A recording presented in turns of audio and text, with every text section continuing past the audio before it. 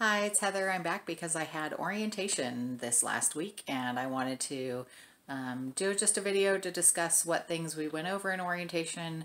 I don't know if other people are interested, but I've been interested for a while now to see what was going to be discussed. I like to get all information I can possibly get before I actually have to do something. So I've been kind of looking around on YouTube trying to find videos about what I might learn at orientation. So we had introductions of staff and the other students who were there. There is going to be another orientation session next week. We had two options to attend one of the two mandatory orientation sessions. We discussed the behavior policies, grading policies, things like that. So this particular program, the grades are structured slightly differently.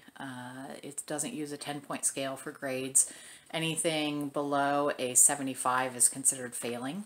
So that's on tests, that's on overall class grades. If you get anything below a 75, you are in trouble and you may have to leave the program if you don't have some sort of remediation or way to pull your grade up.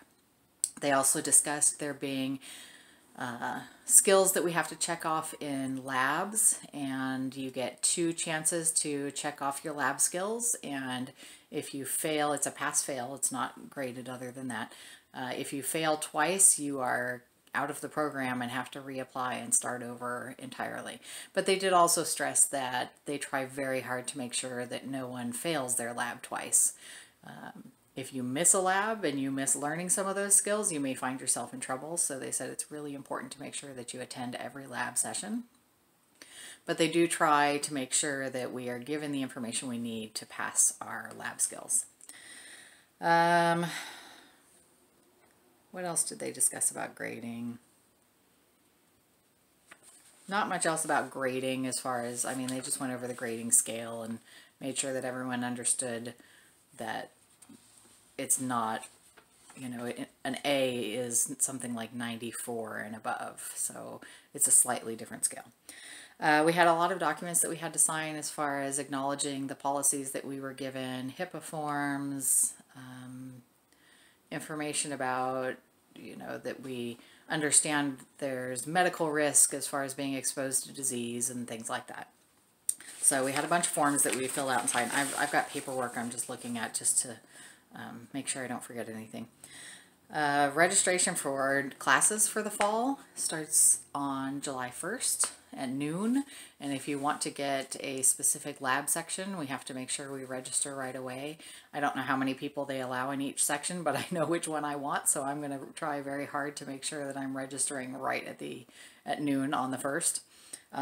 The classes, we did find out what our schedule will be. As far as in general, we don't know specifically which of the 3 lab sections we're going to be in until we actually register, but we know when they're all on the same day, just at different times. So the classes that I will be taking in the fall are going to be Fundamental Theory and Procedures for Respiratory Care, Cardiopulmonary Science, Diagnostic Therapeutic Procedures, Pharmacology, and that's going to be it. So one of those, the Cardiopulmonary Science, is the class that I was enrolled in last semester and ended up dropping in order to take a psychology class that I thought that I needed that I didn't end up needing. But anyway, so I do have to take that one. Not everyone in my program still has to take that. Some people have already finished that one. So we are going to be in class Tuesday, Wednesday, and Thursday. Typically depends on when your lab time is, but anywhere from, I'm hoping that my schedule will pretty much just start at around 10 or 11 depending on the day and end by 3 on most days. The pharmacology class is only a 7-week class that's towards the end of the semester, so that's a class that runs until oh, that one ends at noon. Oh, my other class ends at 6. So anyway, so it's not going to be hugely long days. I'm not there at 7 a.m. unless I get the really early lab, which I hope not. That would be my least favorite one. on only 3 days a week of actual class time. We do not do clinicals until the spring semester, so I will not be doing clinicals, and that means I do not need to buy scrubs until spring semester because our program does not require us to wear scrubs for class, only for clinicals. I will be getting teal scrubs when the time comes. We don't have any restriction on what company we have to buy from. We don't have any restriction on the color of shoes. They do just need to be appropriate for work. But I will be buying shoes to wear to clinicals. I'm not going to buy anything before I have to go to clinicals. In all likelihood, I'll just wear the tennis shoes I already have. Probably. We'll see. They talked about book fees and AARC fees, which AARC is the program that's used to track your clinical hours and what skills you've checked off in clinicals and in lab and those things. So we were told that in our first semester of clinicals, so spring semester, we have to have 300 hours in a clinical setting in that semester. So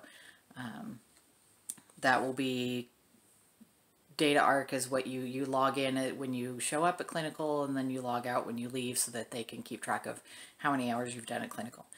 The other things that they have said that we are going to need are a stethoscope, of course, which I do already have a stethoscope. I can do another video on these extra little things. We need a watch with a second hand, which I have to get. I don't like wristwatches. I'm thinking of getting a lapel clip or pin watch because I just don't like wearing things around my wrist. If you have any other ideas for me besides a pin or a clip lapel watch, let me know. And they do have on the list a portable pulse oximeter, but that's optional. And one of the instructors said that he doesn't recommend getting one. I actually already have one. So, I mean, if it's something I find is useful during lab or something like that, I'll bring it with me. Otherwise, it can just sit in my drawer at home. They talked about other additional fees besides tuition and books, that we are going to have the background check, drug screening, and the document manager for those things, which is $200 approximately. We have to do a physical, we have to get immunizations and titers. They did explain that even if you have your immunization records showing that you got your shots, that you still have to have blood work done, you still have to have your titers drawn to show that you still have immunity to those things, because of course there are certain people who, even though they've been immunized, they do not have the immunity still. They aren't showing the antibodies in their blood. So that is something that we do have to have titers drawn, even if we can show shot records. I actually had my titers pulled last year, so I know that I am immune to those, but the blood work is too old, so I'll have to have it done again. I also have to get up to date on Hep B. They said previously, as long as you had started the Hep B schedule before going to clinicals, you were allowed to go, but that has changed, and we now have to be finished with the Hep B schedule before we start clinicals. So I think we actually have to be finished with our Hep B shots by December, and you have to take 3 shots, and it's something like 2 months in between, and then after the 3rd shot you have to wait another like a few weeks or something like that, and then you have to have titers drawn for that separately. So that's something I have to get on right away. I'm probably going to go see if I can just go to a Walgreens or something like that today to get the first of those shots, because I don't want to get behind on that, because I mean, it's not something you can control as far as how much time you have to wait in between those shots. So Hep B we have to do.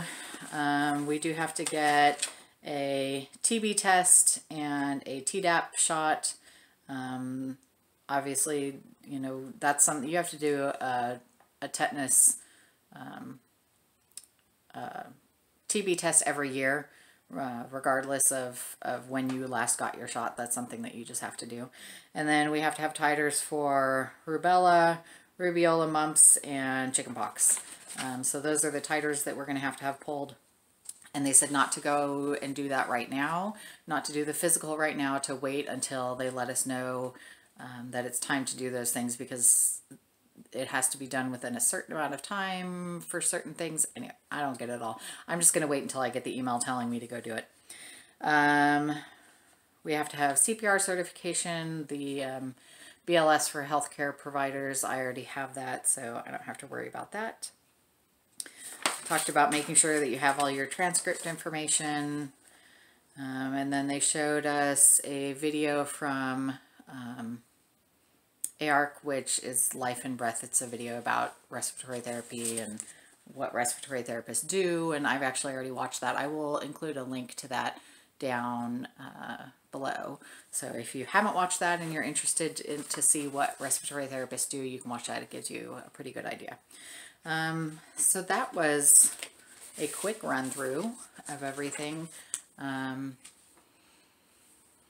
They talked about there is a distance learning option at my school. I am not doing that. I know myself as a student, and I much prefer to be in person in classes. The distance learning students can do lecture online, but they do still have to come onto campus for the lab portion. So it's not like you can live, you know, really far away, because you do still have to come to campus once a week. You just don't have to come to campus more often for lecture. So distance learning is for people who just live slightly further away, who don't want to drive in several times a week, but you still have to drive in at least once for lab. I think that may have been it. Let's see if there's anything else. Oh, book. We did get our book list. We have to get Egan's, Respiratory Care Exam Review, Clinical Assessment in Respiratory Care, and Cardiopulmonary A&P, which not everyone has to get that one, because that's for the one class that I still have to take that some other people have not, or I still have to take it, other people do not because they've already taken it. Apparently some people also still have to take the second semester of regular anatomy and physiology, and some people apparently haven't done the intro to respiratory therapy class yet. I guess they relaxed the requirements a little bit to allow people to apply to the program even if they hadn't done that class, because that was one of the ones where we were told we had to have that in order to apply. I'm glad that I did. It gave me a better idea about what the job is going to be before actually applying to the program. So I would much rather have done that and know what it might be like and what I might be doing. I mean, that's the whole idea behind that intro to respiratory therapy, is just to give you some baseline information so that you can make a determination if that's the career you want to pursue. So I think that's pretty much it. It was a good orientation, took a little bit over 2 hours. Again, lots of paperwork to sign, but lots of good information. Glad to figure out what my schedule, at least basically the days wise, what my schedule is going to be, so that I can figure out what things to have my kids signed up for on what days, and how I'm going to work getting kids, well, my son places, my daughter has her own car, she drives herself around, so, but yeah, it was interesting, had a really good time, can't wait to see who else is in my cohort from my respiratory therapy class that I already took. There were 1, 2, 3, 4, I think there were 4 or 5 of us, maybe even 6, that had been in my intro to respiratory therapy class who were at this orientation, but there is still one orientation day left, so there could be more people from that class going on that day. So I think I'll probably do another video about my what stethoscope I bought, and maybe a video about why I chose the school that I did and what the differences are between a bachelor's program and an associate's program. I am doing an associate's program. So I think I'll do another video about going into why I did that, and the options as far as going on to a bachelor's if you complete an associate's first. So that's pretty much it for today. I hope everyone's doing well, and I hope you enjoyed learning about what I got to learn about at orientation. I'm blathering now. Bye.